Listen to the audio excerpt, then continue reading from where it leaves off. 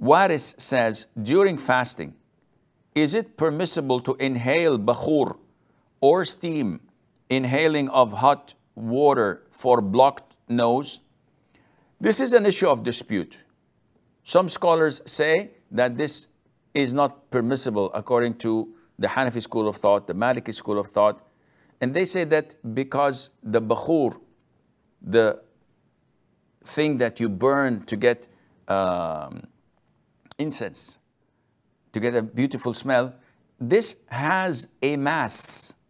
And when you inhale it directly, it goes down your lungs, and they consider that to be sort of eating and drinking.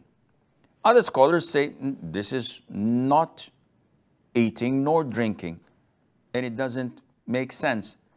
So for this dispute among scholars, just for the benefit of the doubt and to be safe rather than sorry, do not inhale directly such incense, and it would harm you, and it's medically bad for you.